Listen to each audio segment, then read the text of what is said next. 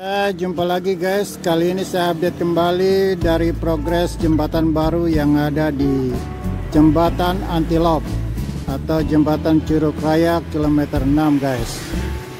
Saat ini saya melihat ada beberapa pekerja sudah mulai siap ya, mereka selesai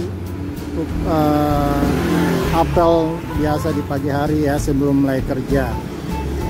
Ini kita bisa melihat spanduk salah satunya hancur guys. Saya nggak tahu ini kenapa. Tapi yang jelas saya melihat itu spanduknya tiba-tiba kok udah hancur ya, atau dihancurin orang, kita nggak tahu.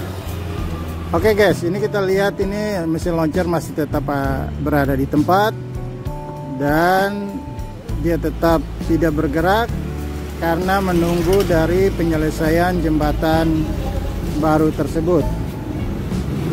Nah, ini kita lihat ya, beberapa pekerja sudah mulai selesai apel pagi dan kita bisa lihat dari jauh di sana itu mereka sudah bersiap-siap untuk mulai melakukan pekerjaan.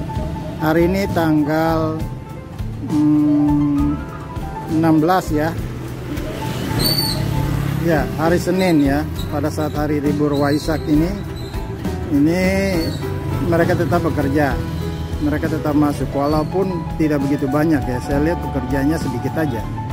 Kemarin sore hari Sabtu sore ya, saya balik dari Jakarta itu saya lihat sedang dilakukan pengecoran. Nah, makanya di depan saya ini sudah ada tambah 3 lagi guys. Jadi udah 5 portal beam yang sudah dicor.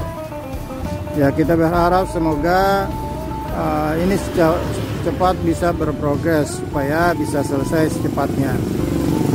Oke guys, itu aja dapat saya sampaikan mengenai perkembangan pembuatan jembatan alternatif atau jembatan baru untuk mengganti jembatan lama atau jembatan Antilope ini.